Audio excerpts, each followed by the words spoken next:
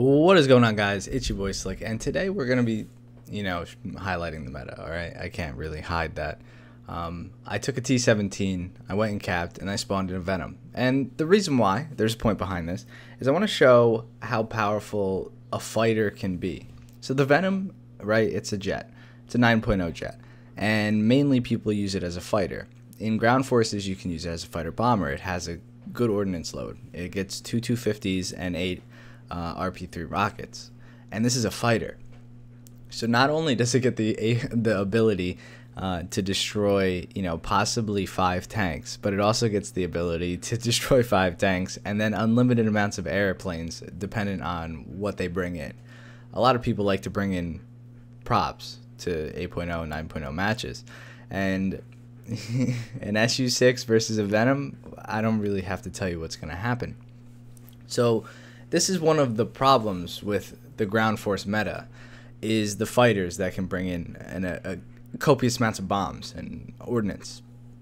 A lot of people talk about just CAS in general, but it's really the fact that these fighters are bringing in these bombs. They're fighters, and I mean, you can say that it's a kind of multi-role thing, but they're really not. And they're really good fighters. I mean, I say that a lot. I've said it a lot thus far, but a Venom, this is a problem in ARB when a Venom can do this much damage by himself. It's just a fighter. So watch this shot too. This is also why I wanted to use this footage, because this shot was pretty sick. So what can we do to fix this? I mean, again, like I said, I think the plane spawns need to be higher, but I also think that fighter plane spawns should be higher than bombers and stuff. But fighters with ordnance should have even more of a special holding back. It should be a little bit more than, say, a bomber. Like an AD2 is on a different level than a Venom in this match, and I think we all agree with that. So an AD2 is going to do way less damage, arguably, than a Venom if they're in the same hands. If somebody knows how to use a Venom compared to somebody knowing how to use an AD2, they can do a lot more with the Venom. They can have faster strikes. They can even hit AA because of how fast they are. They can kill MiG-17s all the way down to biplanes, obviously, where an AD2 is pretty limited in what it can do. It's kind of stuck to being that fighter-bomber role. So I think that more of that needs to be implemented in the game. The big slow things that have a lot of ordnance probably should be fine, and then like the small fast things should not get a lot of ordnance in ground forces, because they get to just dictate the rules of battle.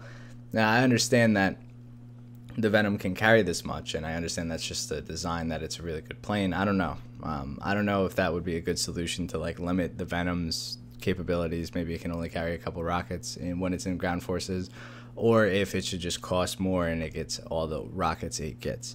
But I just wanted to do this quick video as a discussion. I should have a video out later on today of some live gameplay. I'm gonna go do some laundry right now. I hope you guys enjoyed the video. I hope you think about it.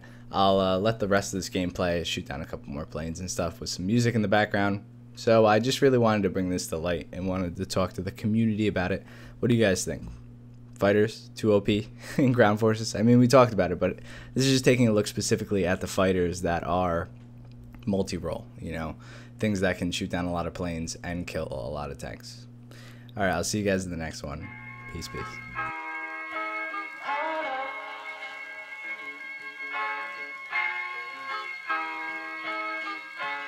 I'm so in love with you. You got me down again.